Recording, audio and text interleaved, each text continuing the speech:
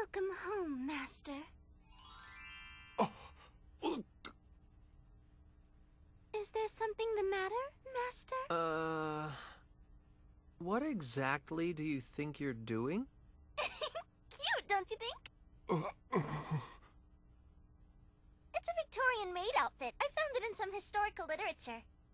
Literature? Yep. I was flipping through some history books, and apparently men love being addressed as Master. Well, did you?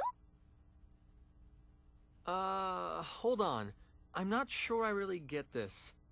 Why would men enjoy being called Master? I don't know. They're really old books. Okay, how about I try this? Yeah!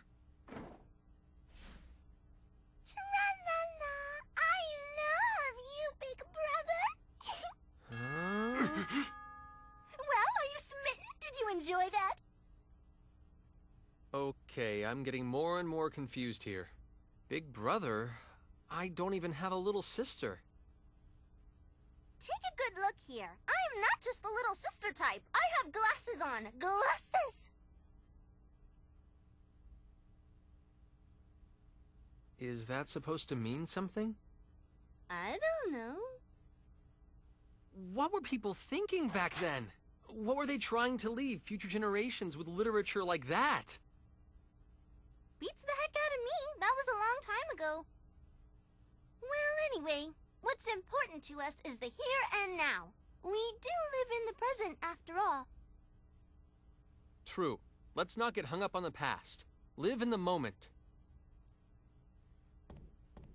Reflection is at times necessary. There are always new discoveries to be made by studying history. People's behavior accumulates and thus becomes history. It is our responsibility to pass that on to the future. Yes, as the witnesses to that history.